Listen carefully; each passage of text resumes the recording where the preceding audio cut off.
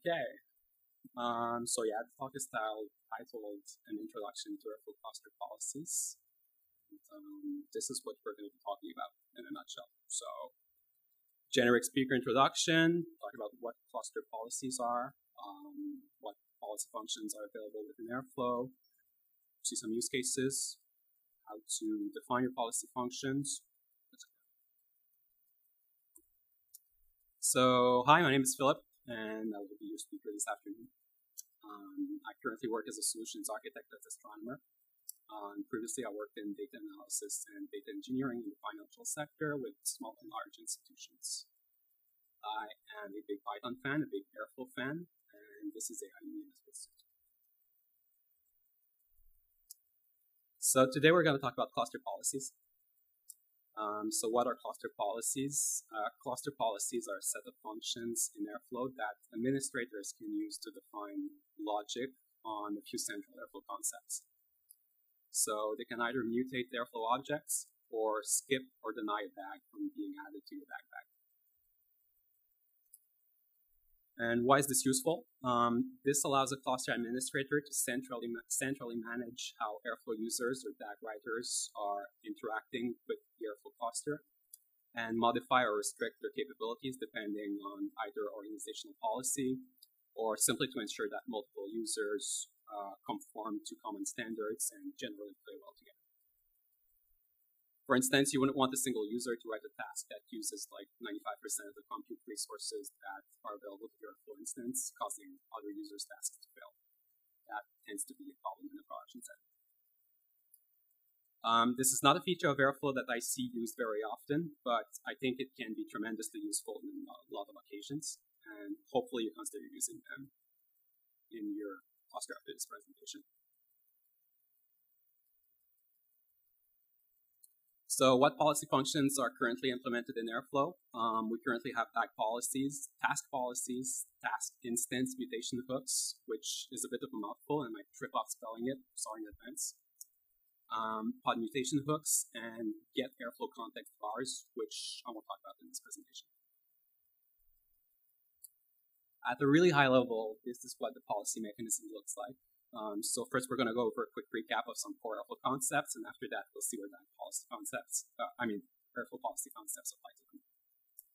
So at the basic level, there's two major concerns in Airflow. So that's writing a DAG, which we'll refer to as the DAG definition, and running a DAG, which we'll refer to as DAG instantiation. DAG policies can be applied to structure both these concerns. So first, when you write your DAG, you define DAG-level parameters such as your schedule, its ID, should it catch up, if it has callbacks. DAG policy applies at this stage. Then you define your tasks, which are essentially a string of operators that you instantiate with arguments to parameterize your actual workloads. Task policy applies at this stage. Then your workloads actually have to run, which technically happens by Airflow instantiating an object known as a DAG run, which is the representation of a singular run of your DAG. DAG runs contain task instances, which is an instance of a task, which sounds silly to mention, but there's actually a subtle distinction here because code-wise, a task instance is a separate class, not an instance of a task class, because the task class does not exist. A task is an instance of an operator. Anyway, the point is that task instance mutation hook applies to task instances. Finally, there's a special case, which is the pod mutation hook. This one applies to all Kubernetes pods created by your Airflow cluster, so whether that's true Kubernetes pod operator or queue executor. So we'll look at these policies in more detail. So first, let's talk about DAG policy. DAG policy is a policy function that runs on all DAG objects after they're loaded in the DAG bag. It can either mutate, skip, or deny a DAG from being added to the DAG bag. It runs after your DAG has been fully generated. However, it's applied before task policy, which can have some implications for your overall policy system design. This also means that the DAG processor parses all DAG files, even if skipped or denied by the policy function. On the right side, you can see like a ballpark representation of what happens when the Airflow scheduler picks up your DAG file for parsing all the way to policy application. So the DAG file processor instantiates the DAG bag. Then the DAG bag collects the DAG objects in Python files and tags them. and DAG policy is applied as part of the private DAG method. The next policy we'll look at is the task policy. Similarly to the DAG policy, it mutates tasks after they've been added to a DAG, and it can also skip or deny a DAG to which it's attached from being added to the DAG. The function receives a base operator as an argument and can mutate it. It can also cause the DAG to be skipped or denied. So what happens in this case is, same process essentially that we've seen for the DAG policy. The DAG file processor instantiates a DAG bag, then the DAG bag collects the DAG objects and tags them. Then in the same private DAG method, we loop over all tasks in the DAG currently being parsed and apply the task policy function in all elements.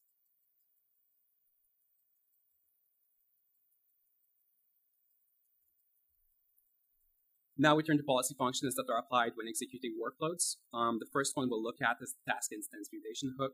The task instance mutation hook is similar to the task policy function, but applies to task instances instead of an operator object. The main method between these two functions is that while task policies mutate the definition of a task, the task instance mutation hook applies policies to the instance of a task as part of the DAG run. The task instance mutation hook is called as part of the create TI method of the task creator of a DAG run, which is called by the verify integrity method of a DAG run, which is probably one of the more complex code paths in Airflow, in my opinion, if you want to read it. Anyway, however, this method is only applied if task instance mutation hook actually exists, because the task instance mutation hook prevents an optimization in Airflow that essentially creates task instances in bulk, and that's essential for performance, essentially. Finally, the last policy function that we'll mention is the pod mutation hook. The pod mutation hook is the original policy function, which was introduced back in the Airflow 1.x days when kubeexec was introduced. Well, after kubeexec was introduced. So back then, kubeexec was a very new concept, and it didn't offer as much configurability as it does today. So a pod mutation hook was introduced to provide an additional layer of control in the workload environment for Airflow tasks to cluster administrators. It takes a pod object as an argument and mutates it, and it applies to both pod objects generated by kubepod operator and kubeexecutor. When running on the pod schedule by kubepod operator, it's called when the pod object is constructed in the build pod request object method, which is called by the execute method of the operator. When running on the pod schedule by kubeexec, it's called by the construct pod method of the pod generator object, which is called as part of the scheduling loop in the run next method.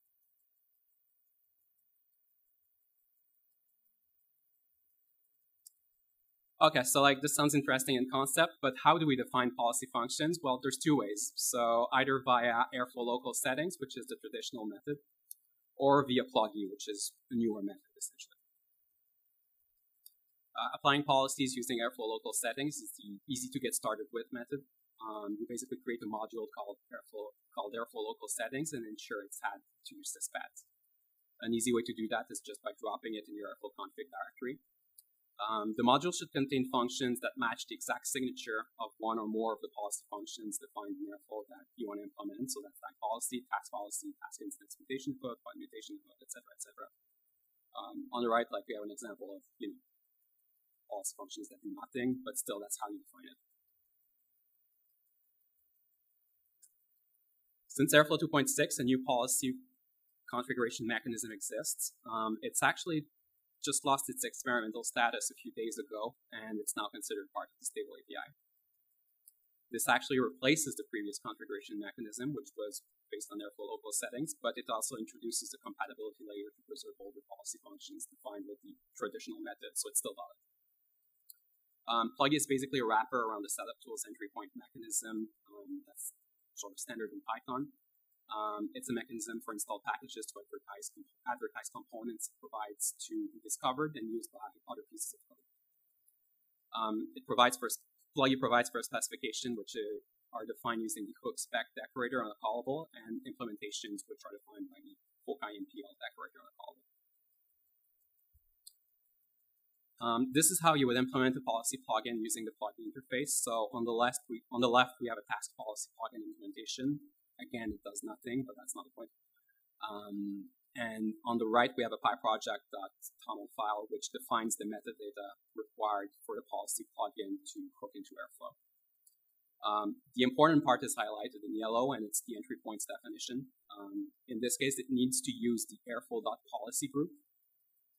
Sorry, is that too small? Okay. This method is a lot more complex than using the airflow local settings.py file, but it's most helpful for administrators who need to centrally distribute plugins or policy plugins to multiple Airflow instances.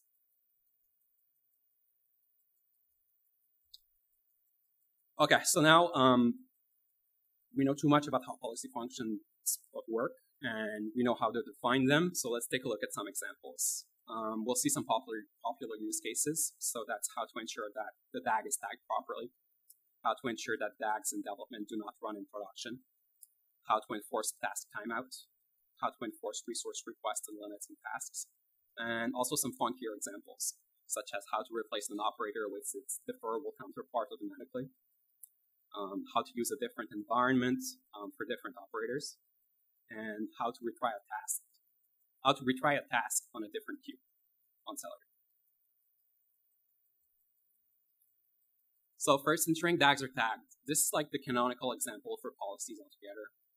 Often an Kafka cluster administrator will want to ensure that the person or team responsible for a DAG is appropriately identified on the Airflow instance. And this is an example of how to do that. So tags are strings. In this case, we expect a key value format where the key is owner and the value is freeform.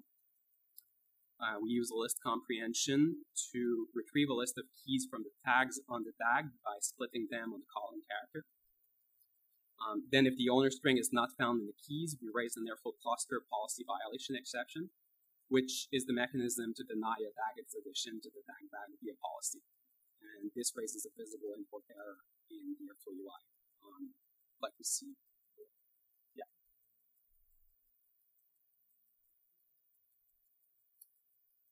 Second example is ensuring DAGs in development do not run in production. This is a policy meant to prevent mistakes, essentially. So the context here is that a lot of Airflow setups use different instances for production, development, testing, etc. environments, with connections pointing to dev or prod instances of external data services on the respective Airflow instance. So code promotion across those environments can be a difficult challenge, and errors such as promoting a DAG whose workload isn't quite ready yet to production by mistake can happen. To prevent this from happening, we can define like sort of a safeguard with a policy that once again checks the tags on a DAG. If a DAG is not tagged with, in this case, maturity calling production, we raise an Airflow cluster policy skip DAG exception, which is the built-in exception that causes a DAG to be skipped without raising a scary import error.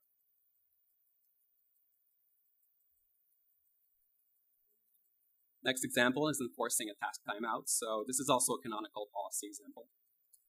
In many contexts, it can be beneficial to limit the time that the task can execute for. Task slots are a finite resource in the cluster, and an Airflow cluster. In case you have an Airflow cluster shared across many teams or many individuals, you often want to limit the amount of resources that individual workloads consume so as to leave capacity for others. In this case, we want to limit the task to run no more than 24 hours. We use a task policy for this purpose. So we define a min timeout value and check that first off, our tasks have an execution timeout set. And second off, the value of the timeout is no greater than minimum timeout, which is set to 24 hours in this case. If any of these conditions are true, we deny the DAG with an Airflow cluster policy violation exception.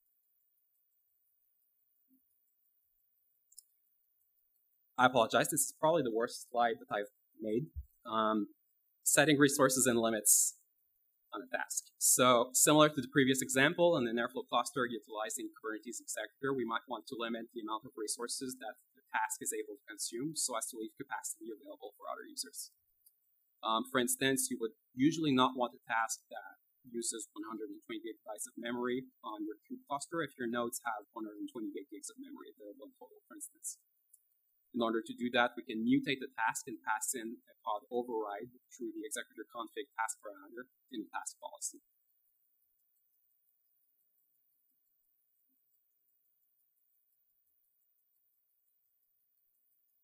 And what happens in this case is that it's readable, but the value will be updated to your policy functions as seen above.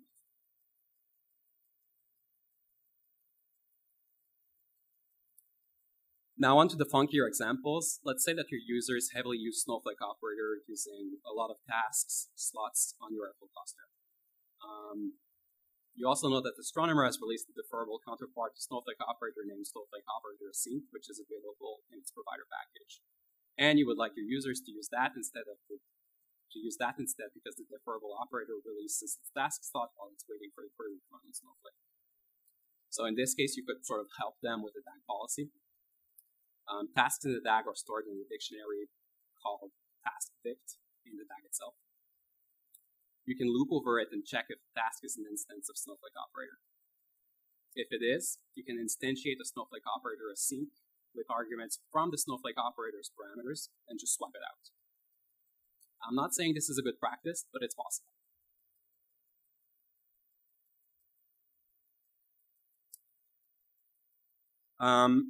And then finally, a use case that we see often in my day-to-day work is users who would like to use different environments for different tasks without having to rely on Kubernetes pod operator. So kubepod operator is really great, but it's also kind of a crude tool, and a lot of users would rather be able to benefit from the built-in operator interface native to Airflow instead of having to use a custom image to run the workloads. With that being said, keeping track of different Airflow images is a cumbersome burden for users. So a cluster administrator could take this off their hands essentially and override the default Airflow worker image in the kube exact context depending on which operator is being used by a task. This example illustrates how to achieve this with the Spark Summit operator, which is a good candidate actually for this because using it requires the Spark dependencies to be installed in the worker image, and this often causes image layer sizes to balloon out of proportion. On Celery, you could do something similar with worker queues.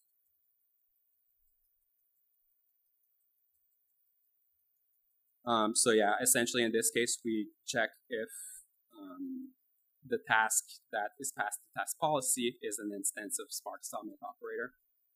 And if it is, essentially we override the image for the base container with, in this case, Airflow with Spark. Then afterwards, we take that execute config and pass it and replace the tasks execute config parameter with this one. And also there's something else that I'd like to highlight here, and it's that this task also mutates the doc property to provide a warning to users indicating that the task has been mutated. And I think this is important and especially good practice because with complex mutations, it can be difficult for users to reason about what's actually happening to their task, because when their tasks don't do exactly what their DAGs has specified, it's just weird. So yeah, I feel that's just polite practice. And final example, in my opinion, which isn't really that interesting, but I wanted to highlight a use case for the task instance mutation hook. Very often when tasks tend to fail, it's because of resource contention on an Airflow worker. And that's especially frustrating for DAG writers because they often enough don't have access to the cluster's underlying infrastructure, which makes debugging the issue complex and introducing a fix is often even harder. What if we wanted to mitigate this for our users? This example assumes that we are running on an Airflow installation that leverages the Celery executor. And the Celery executor has a concept of queues. Workers can be configured to listen to one or multiple specific queues, and you can specify a queue on which a task should run by indicating it with an argument to your task's init method. The argument is just queue. The Celery executor will then submit these tasks to the specified queue, which you can use to provide a different set of capabilities for different tasks. In this case, we've configured a worker that runs on a machine with more resources that listens for tasks in a queue called Big Machine. And we've configured the task instance mutation hook to submit tasks to this queue when they enter the third retry. That's relatively unsophisticated, but it could be useful. So yeah, earlier in my slides I promised the bug report about map tasks, and there's a special case with map operator actually. So when you mutate tasks, you may run into a problem because most properties of map operator are not mutable. This isn't generally a problem for deny/skip policies, but it is for mutations.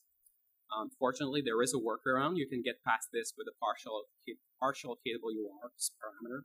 which is mutable. This, in effect, mimics what happens when you call the expand method on the partial. Still, we should probably introduce a better interface. Takeaways: Airflow policy functions are powerful, yet relatively unknown feature available to Airflow cluster administrators. They are essential to a cluster administrator's toolbox to ensure that Airflow instances are governed properly. You should use them, but also remember that with great power comes great responsibility. So yeah, try not to surprise your users with unobvious or undocumented mutations. For instance, you can mutate a task for a DAGs.md or task instances nodes to give some feedback to your users as to what your policies are doing to prevent this. Finally, an astute listener may have noticed that I didn't give any example using the pod mutation hook, but we have looked at examples that mutate pods. So the question is, do we still need pod mutation hook in 2023? And I think the answer is maybe, in the sense that it does give you an interface that applies to all pods that your cluster would instantiate, whether they come from KP or cubeexec. But there is a way to basically do everything it does just using task policies. Thank you. I'll take questions.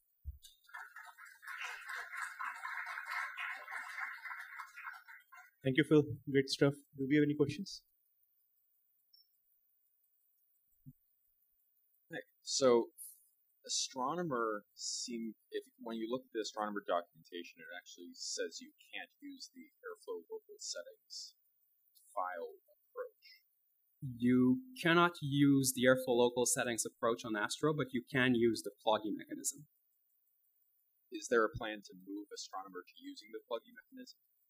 Well, you can already use it, like it's part of Airflow. So as long as you're using Airflow 2.6, you can essentially just install a package in your environment that would have a module that's essentially pointed to by your metadata, entry point metadata in your package, and Airflow would pick it up. So it is possible to use it from Astro as well. If you go back to your example, if you go back to your example where you check the maturity production tags. Yep. So this cluster policy would run both on dev and production, right? How do you ensure that cluster policies are different for dev and production? That's a very good question. You could deploy different packages on your production or development instances, or you could simply define different Airflow local settings file on both, essentially. But yes, if you don't have a mechanism to basically deploy different packages or different code essentially on those instances, it's something you'd have to deal with externally, essentially. Yeah. Thank you.